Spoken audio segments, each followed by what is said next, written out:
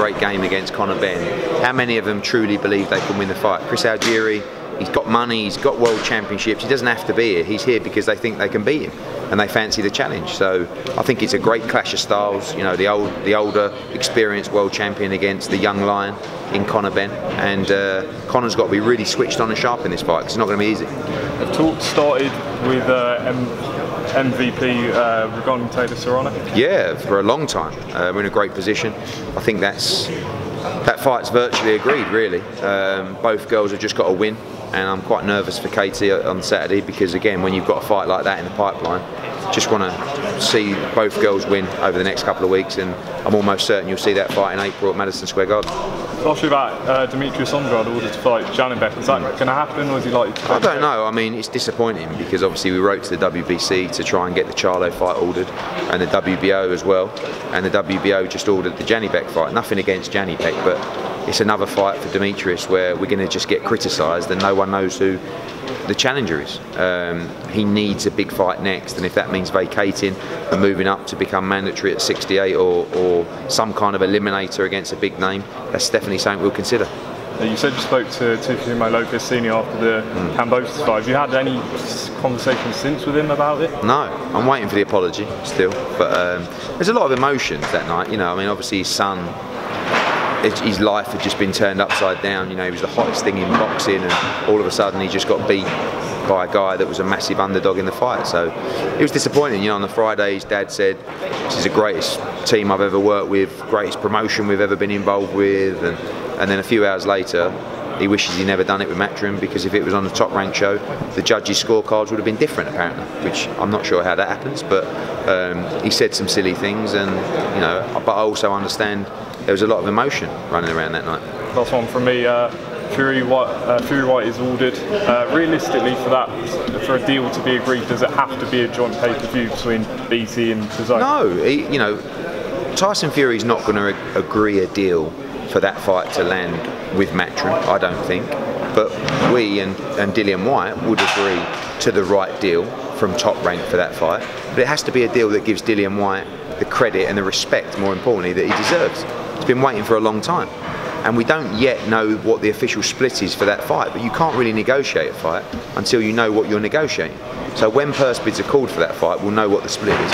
We would like to make a significant offer for that fight, or a significant bid for that fight, so we know what that bid will be, and the offer that comes in from the other side has to be competitive with the money that we would pay for that fight, because if not, it will go to purse bids. But no one's looking to be difficult or clever. Dillian Whyte wants his shot, but he also wants the credit and respect that he deserves in those negotiations. Will you now press ahead with the Joshua Usyk rematch? Yeah, we're always pressing ahead with that. You know, I had a couple of conversations with people about an alternative route that involved maybe Joshua having a warm-up fight first. He didn't want to do that, so gladly I don't have to have those discussions with him. Eddie, talk to us a little bit about the lightweight division. Obviously it's absolutely stacked. We saw an upset in KAMBOSOS Jr. and Lopez, then we saw Devin Haney win, we saw Tank win, we've got Lomachenko coming up against Commey on Saturday night. What does the lightweight division look like to you? It's just a brilliant division, and although we're not yet getting the complete mega fights, we're getting a great run of fights, which is always great. KAMBOSOS, Teofimo, tremendous fight, Haney last week, and now we want to see the undisputed fight between George KAMBOSOS and Devin Haney in Australia. So, and then you've got Ryan Garcia coming back next year. So many big fights to make. These guys should just be fighting each other over the next 2 or 3 years, one against the other. You saw it, you know, with Hearns and Leonard and Duran years ago. This can be the same kind of era, but they have to fight each other. So hopefully Haney KAMBOSOS, maybe Ryan Garcia fights Tank, I don't know, Tank fights Devin. They can do that 2 or 3 times like a round robin. That's their career done, that's their money made, that's their legacy made. And it's very exciting. It's quite unusual to see so many young fighters at the top of that division. And the good news is they all, and you've got Shakur Stevenson, who's super featherweight, but will eventually move up as well.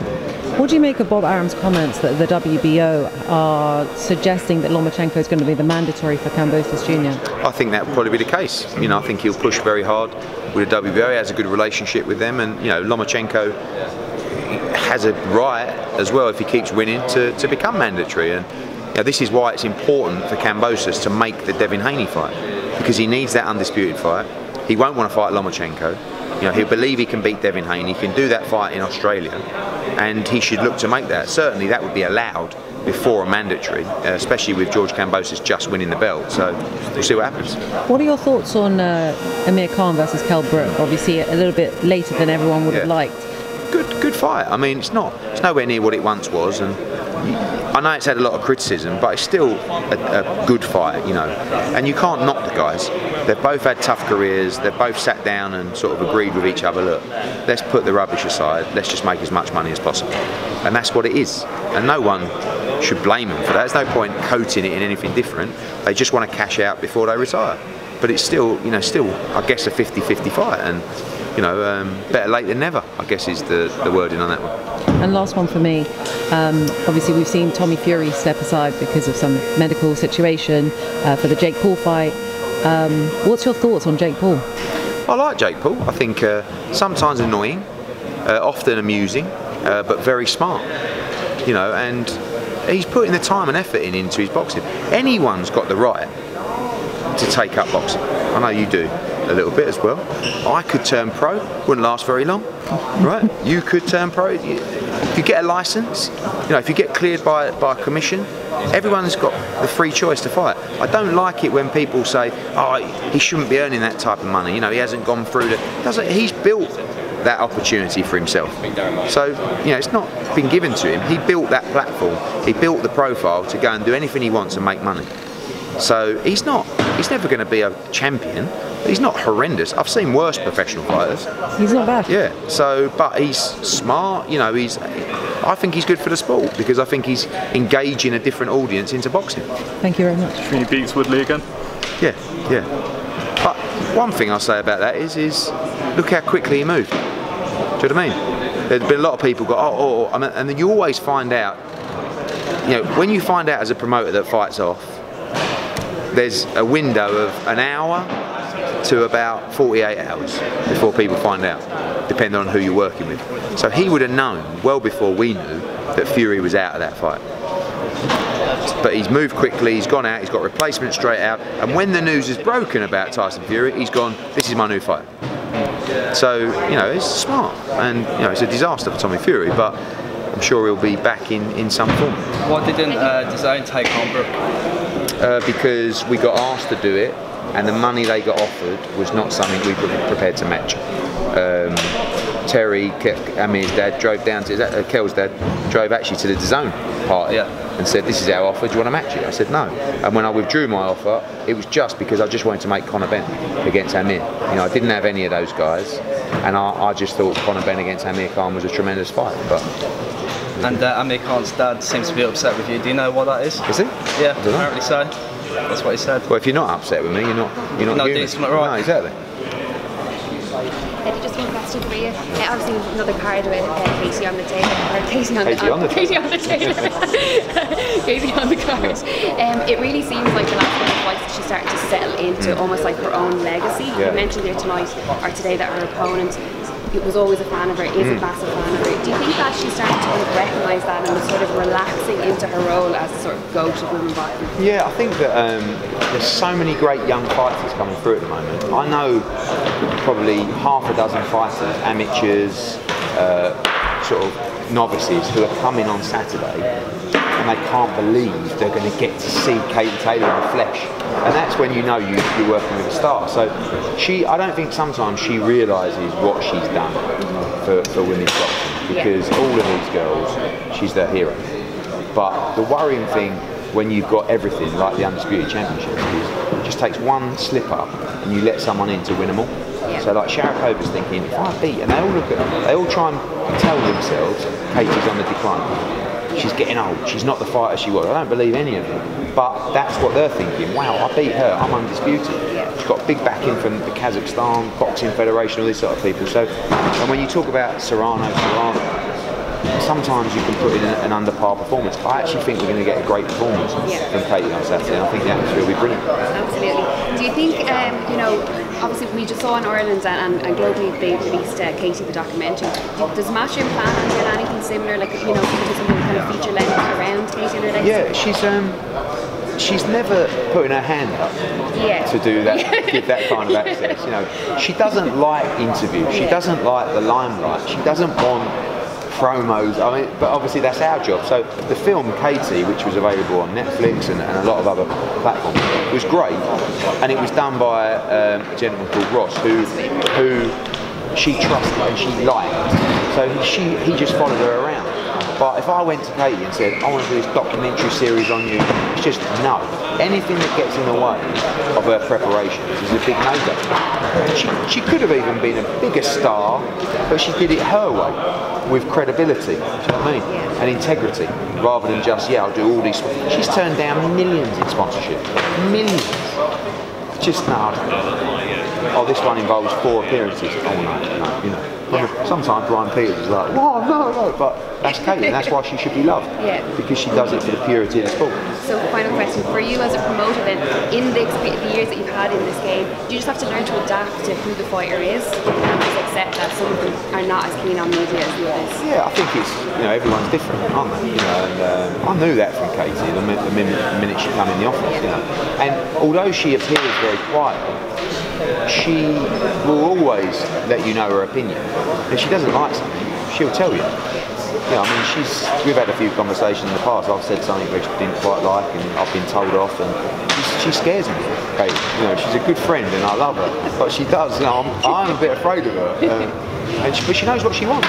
But as long as you deliver everything you promised her, which we've always done, and you allow her to box as frequently as she wants to box, you never let her down with a fight or a schedule or an opponent, then you'll get on. But if you do, then listen, you're in big trouble. So we haven't done it yet. Good stuff. Right. Thank you very much for your time. You've had shining things to say about Conor Benn. How far do you think he is off the world title? I'm nice and calm on Conor Benn. I think hype is great, and that's my job as well. But I want to get it right. He does big numbers. He's so exciting to watch, but you've got to get the process right. This is the perfect fight to show us how far away he is from World Championships. I think this and 2 more fights, and then he should fight for a world title. And the winner of, Brook, do you want that Benn to fight? I do, but I just feel that, I had those conversations with Amir Khan. It's not that he's scared of Conor Benn, but he didn't want to fight a young, hungry lion. He looked at the Kell Brook fight and said, look, we've both kind of agreed here, let's just have our last little payday, which they deserve. But they don't really want to fight a young, and I don't think they'll fight again, the winner of that fight, to be honest with you. So for Conor, I'd like him to fight Adrian Broner. I think that's a really big fight for him in the UK. He's a household name, Adrian Broner, as well. But he's got to get past Algeria, it's not going to be easy. How do you see it going on Saturday night? I think it's going to go deep in the fight. I think it's going to go to the last quarter of that fight, or even on points. Algieri's got money, he's got world championship. He's here because he wants to fight in the UK, and he thinks he can beat Conor Benn. They all look at Conor and see holes, but he's ferocious, he's fast, he's spiteful, and it's different when you get in there with him. But he is still, it's not a novice, but he's just, Algieri beat Provodnikov, he had a life and death with Khan, he went the distance with Manny Pacquiao. He's boxed at a much higher level than Conor Benn. He doesn't look at Conor Benn and go, oh, I can't believe I'm fighting Conor Benn. He just goes, this is a young kid with potential who I can beat. Eddie, with KAMBOSOS Junior's win, is the sights firmly set on Australia now for yourself? I think so. I mean, Australia's a big market for us anyway, and to go there and create a sort of history fight like that would be great. Obviously, Lou DiBella's his promoter. We'll have to speak to him, but sooner or later he's going to get loads of mandatories put on him. So he's better off having that undisputed fight against Devin Haney, making as much money as possible, and hopefully we can get that made. Another name over in Australia is Tim Tszyu. Have you been keeping an eye on his career as well? Good fighter, yeah, good fighter. I know his promoters over there, Matty Rose, and they've done a good job with him. I would like to see him box internationally. This is a problem with Australian fighters. As much potential that's in that market, you have to allow that fighter to box all around the world, because there's a massive market in the US, there's a massive market in the UK, and I just feel with Tim, I'd like to see him have a fight in America, because he's a big star, big name, but they've done a great job for him there, and I think sooner or later he's going to fight for that world title. 3 years ago we were for, well not here, but over in Sheffield for Zarafa versus Kell Brook, yeah. Another Australian. Did you think that the world of boxing would be looking at Australia now, because it just seems like the flavour of the month, doesn't it? I just think that, you know, Australians are very similar to us. You know, they love their live sport, they like a night out, they like a beer, and when you've got countries like that, then boxing and darts, which is a big sport for us in Australia as well, has huge potential. But it needs talent. You can't just say, oh, let's go to Australia and start boxing, without the talent. And now with KAMBOSOS particularly, with Tim Zhu, you know, with Dempsey McKean, with Brock Jarvis, with Ebony Bridges, you know, got great amateurs, Sky Nicholson turning pro and stuff like this. That's where you need to develop a roster, build athletes, build personalities. But if you don't have fighters that can't go to the world level, these guys, you know, the fans aren't idiots, but they do have some great fighters there now. It's going to really help the growth. As a business owner and a member of the public as well, what were your thoughts on the MP's restrictions that are possibly going to happen? How does that shape up your show for next week? Is it, I mean, what does that do? No, I think it's quite, you know, I think people are used to it now. You know, I mean, you look at the Euros, similar kind of environment, and next week, you know, you have to be double vaccinated or have a negative test. We've sold a lot of tickets for next week. I'm confident everybody going accepts the world we live in and says no problem. You know, a huge amount of those will be double vaccinated, and if they're not, they'll get a negative test and come. So you just got to do what you got to do. You've got to follow the rules. You know, rules are there. Not everyone agrees with rules, but they're rules, and we have to abide by those rules. Hopefully we can get through this little period again and go back to normal in January. Good stuff, all the best. Cheers. Cheers, Eddie. All right, guys. So just in terms of you are very close with Bill and Mike, see what you can take care, mate. in the process of getting this mandatory fight. Just how happy you're feeling that you got it? Really happy and well deserved. You know, the Povetkin defeat was really tough at the time because he was there then, and he's had to come back, win that fight, of course, and you know, now he's going to get what he deserves, and that's a shot at the world heavyweight title.